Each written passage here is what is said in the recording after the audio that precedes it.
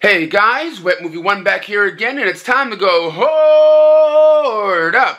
Are you guys ready? I know I sure am. Today's releases are the Best Picture of the Year, Green Book, hits all formats today, along with, I believe, what was that one called again? Like one of those like Fantastic Beasts movies, you know, the Wizarding World of like Harry Potter. Like one of those sequels came out today. Not really interested in that. But also, The Craft from Scream Factory gets released today on Blu-ray. This one was actually a really fun release. I talked about it like a Hoarding Up video ago, but that's one of the main ones that come out today. But I'm gonna be heading on over to the usual spots, seeing what kind of fun stuff, what other fun stuff came out today. There's also going to be some DVD and Blu-ray reviews at the end of this video, so stay tuned for that. But guys, let's get out of here. Let's see what kind of fun stuff there is out there. You ready? Are you? I don't think you are. Alright everyone, at my first destination of the day, the local Target. Let's head on in there and see what kind of cool stuff they have, if they have any exclusives. Well guys, in Target right now, and it looks like they do have that new Fantastic Beasts, the Crimes of Grindelwald. They have like their own little like exclusive edition of it, like a little lenticular cover, for its release. They have like, of course, the Blu-ray and the 4K one and everything. That's kind of cool, like a little digibook version of the film, and of course the standalone Blu-ray. I've liked the Harry Potter films, growing up and stuff, or when I was in like high school, I believe, when they started coming out. But like these ones I haven't got into yet. I have the first one, but I don't know, I'm not really interested in like continuing on the story. But other than that, it doesn't look like any of the other new releases are out here in Target today. But maybe it's because I'm out here a little bit earlier than normal and they just haven't put them out yet, but I just don't see anything out. There we go. They do have the Green Book, the Best Picture of the Year, that came out. I don't know if it should have won Best Picture. It was a good film, great film.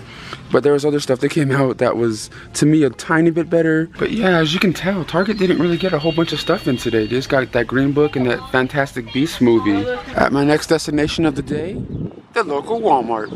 Let's head on in and see if they have anything cool going on. Well guys, in Walmart right now, taking a look at some of the new releases that they have. They have that Fantastic Beasts one, and their exclusive one looks like has like a little Funko Pop, little miniature inside there. Not really into collecting those versions of things, when I see them, those little miniature Funko Pops, it's like whatever.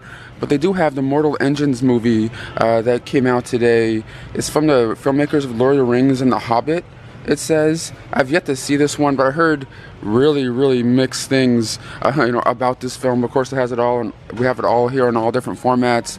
Of course, they have Green Book right here. Looks like the Blu-ray sold out already at Walmart. And this one came out last week, but I was hoping there was a Blu-ray release of Royal Rumble, but I guess I was wrong. And I'm not exactly sure what this is, but yeah, I'll leave that be. Well, still walking around Walmart right now, and I came across something really cool in the movie section. I know it's something, if I do get it, I'm probably not going to open it, or if I do open it, I'm only going to watch like an episode or two, and it's going to sit on my shelf collecting dust for a long time. But it's just so cool though. I just wanted to show the case. It's 40 bucks over here. The Animaniacs, the complete series on DVD. I didn't know this was coming out. The whole series of Animaniacs. I used to watch this one all the time as a kid. Like I used to like rush home from like school to watch this, Ghost Rider and different things. At the last stop of the day, Best Buy, baby. Let's get up in there and see if there's anything cool. Alright. Let's see what Best Buy has in store for us today. They look like they have the Fantastic Beast film going on over here. But it looks like their exclusive is all sold out. I even looked up towards the front that I saw so far. The little display they had is all sold out also, which I believe may have been a steelbook, if I'm not mistaken. But it's not really a huge release week by any means. But I believe The Last Ship, the complete 5th season, was one of the ones that came out today. I've only ever seen a handful of episodes of season 1 and never really got into the show, but that's all I'm really seeing over here on the new release rack, guys. It also looks like a movie called Piercing came out today on Blu-ray. Has anyone heard of this before? I don't even know if I saw this on like blu-ray.com or any of those websites I'll look at to see upcoming, releases and things. What is this? Have anyone heard of this before? Oh, and for you guys who don't know, and that want to know, you guys can get Alex Mack to complete, you know, the Secret World of Alex Mack, the complete series at your local Best Buys for $17.99. So cool, man. This is put out by Mill Creek Home Entertainment. This came out a while ago, but I know because I met, you know, Larissa Olnick a couple of weeks ago, and she signed my DVD of this. But like, people were asking me in the comments, like, where could you get it? Best Buys have them now, man. Make sure you guys check it out. Wait a minute. Is this the complete series of DuckTales? The classic series, 70 episodes plus movie, 10-disc set. Wait a minute. Okay. It has the movie and it has like volumes 1, 2, and 3 of DuckTales that were released on DVD, but all in a pack together. I haven't seen it. Is that the complete series? Did DuckTales last longer than like 3 seasons? Let me know down below in the comments, because now, you know, first seeing Animaniacs, a complete series, and now this in the same day. What? Because I grew up with both of these things. Well, getting out of Best Buy now. Sad to say, didn't pick up anything for this video today, because I do get review copies sent to me sometimes, so sometimes I already have things that, you know, have already been released and things. But hey, Green Book was actually a decent film, so if you guys haven't seen it yet, definitely check that one out. That's a must-watch movie in my opinion. I just don't know if it really deserved to be Best Picture, but at the same time, it was a great movie, so hey, whatever. But guys, let's head on home now for some DVD and Blu-ray reviews. Alright everyone, I'm back home now, you know, for my little out and about adventure going, you know, for DVD Tuesday. But before I get on to like the review portion here, I do have a handful of things to talk to you guys about today. Has any of you guys noticed a lot of butterflies flying around, you know, today? I was just like, what is going on here? You know, I mean, I was out and about, you know, doing my, you know, filming the video today, and I just kept seeing butterflies going shoof, shoof. I'm like, whoa, what is going on here? But then I looked it up. I guess there's a SoCal butterfly migration that's going on. But I felt like I was like in some sort of like fantasy movie or something today. Like when I'm outside, I'm like, what is going on? This is cool, but kind of weird. Where are they going? What is going on? But if you guys see all the butterflies that are like flying around here, or you know, flying around Southern California, let me know down below in the comments. But let's get on to the review portion here. The first one up I got from the MVD Home Entertainment. This is part of their Rewind collection, and it's a movie called Showdown. I remember I think I remember seeing this, you know, box art, you know, back on the video store shelves back in the day, and I may have seen this movie once before, but when I popped it in and watched it the other day, I didn't really remember it at all. But it was actually a whole lot of fun, especially if you love, you know, 90s, like, you know, 90s B, like, martial art kind of movies that kind of have, there's a lot of similarities to the Karate Kid franchise in this. This one right here is about this young kid who, you know, moves from a small town into a bigger city, and starts to go to his last year of high school or whatever it is, and you know, he's getting picked on by a bully or two, you know, at this school. He kind of, you know, falls in love or has this crush, you know, on the cutest girl in school, who's played by I keep forgetting that lady's name, but she played, you know, Marsha Brady in the Brady Bunch movies. What was her name again? Christine Taylor. She's like the princess of the school, but yet she, you know, her boyfriend is like, you know, the main bad guy of the film, who's being trained by this evil, you know, martial art master, kind of like the Karate Kid had, you know, Sensei Kreese and things. And this guy doesn't want his girlfriend talking to any guys by any means, and don't even look at him, you know, kind of thing. But yet he really likes her. But then they, you know, him and her boyfriend, you know, they keep clashing heads. They keep, you know, they kind of fight with one another. But then the young kid sort of needs someone to help him train, and the janitor of the school sees him getting picked on one day, and sort of helps him out in the gym one night, or not the gym, but, you know, whatever, the basketball court one night. And it's Billy Blanks, you know, the martial artist Billy Blanks, and you know, he starts training him, and it just turns into like a Karate Kid kind of situation with montages of training and stuff. It was actually cheesy, but like in a really fun way, because I love me some martial art movies, and this one was just great, man. And the bad guy of the film, the bad martial art teacher, was also in like one of the Three Ninja movies. I believe Three Ninjas Knuckle Up. if you guys ever seen the Three Ninja films. But this one has a feature-length documentary, which is actually longer than the movie itself, on here, which I thought was cool. You also get an interview in here. It's like 20 minutes long with Billy Blanks, talking about his career in film and how he got into film to begin with, when it comes to like Sylvester Stallone casting him in a small role in a movie called Tango and Cash. But then he went on to, of course, doing, starring in Blood Fist along with, Don the Dragon Wilson in the 90s, which was super dope. I love Blood Fist. But yeah, I'm gonna stop talking about this one. If you guys love, 90s martial art movies, give this one a chance. A lot of fun, corny, Karate Kid references all over the place. I love it. And next up over here is from Sony Home Entertainment. And I believe this film won for Best Animated Film of this year at the Academy Awards, and that is Spider-Man Into the Spider-Verse. I believe this one is being released next Tuesday, but Sony sent this on over for me to, showcase to you guys today. This one right here is, of course, an animated version of Spider-Man. The last one that came out was Spider-Man Homecoming. I really did like the Sam Raimi Spider-Man movies. Not the third one that much, but this one right here takes a new, interesting look into the whole Spider-Man universe.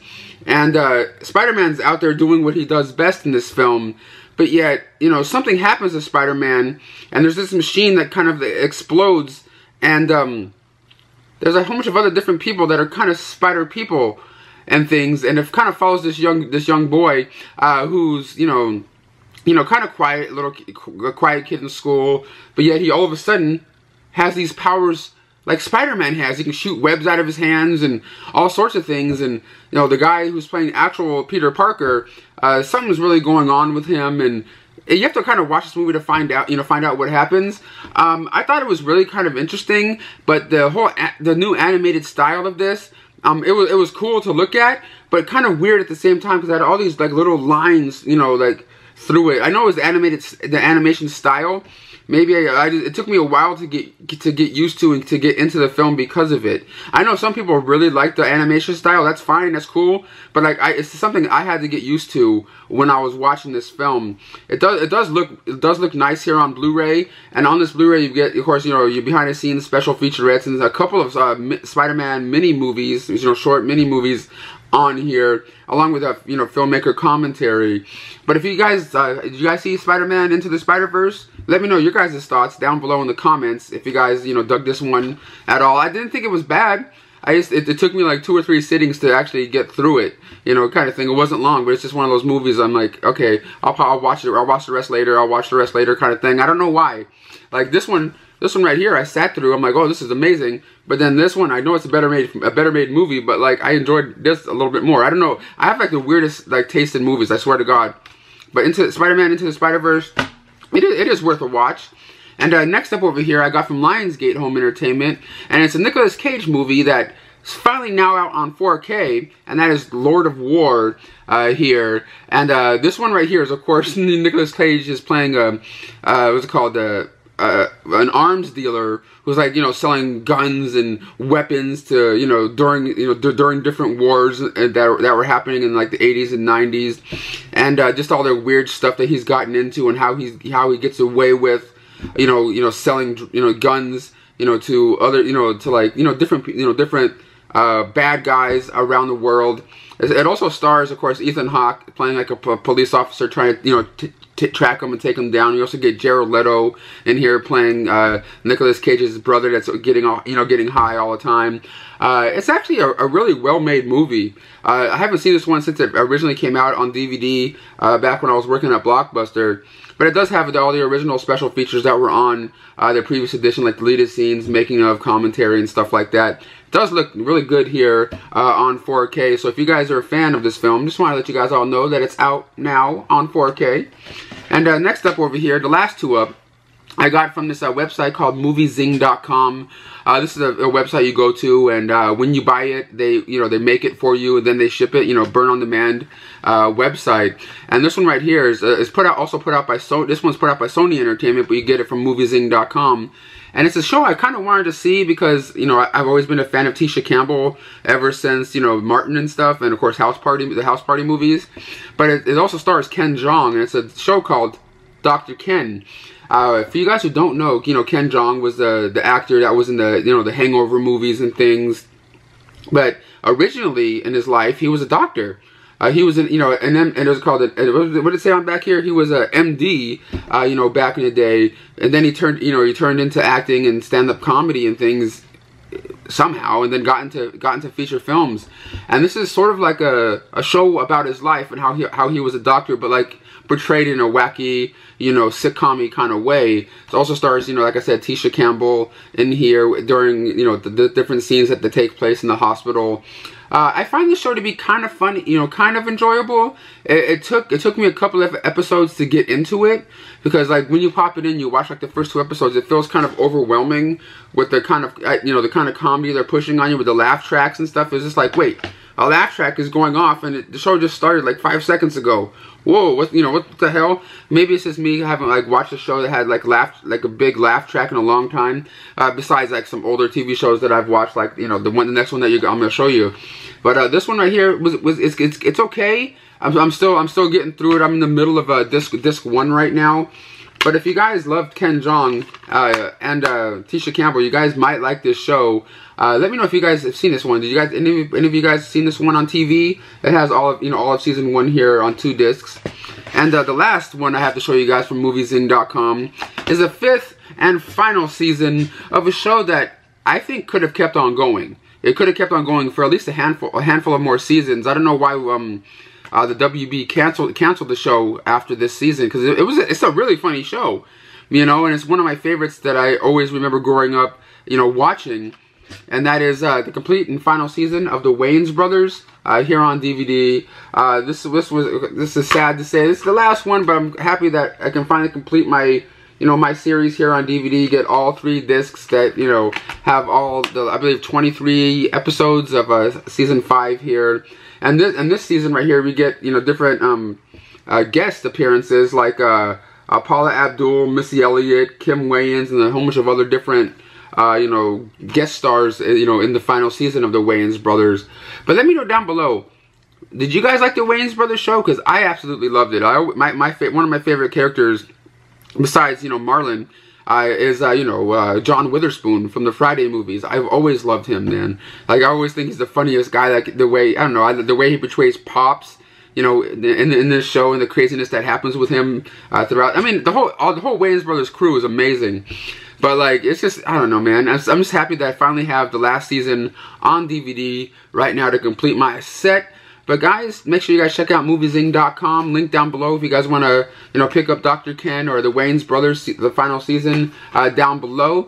But guys, thank you so much for watching and supporting my videos.